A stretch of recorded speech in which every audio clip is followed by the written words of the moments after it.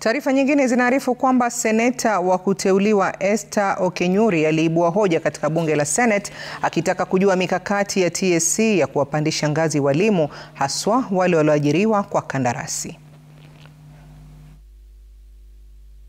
Set the total number of teachers currently employed by the Teachers Service Commission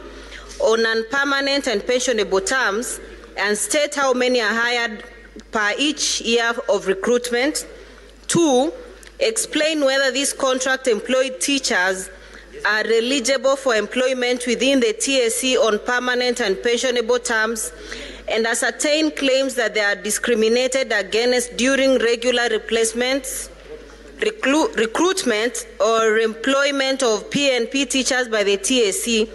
and finally, provide any plans in place by the TSC for career progression to ensure growth and advancement in the careers of these young contract employed teachers, and indicate where in the TSC human resource policy or TSC regulations such a plan is captured.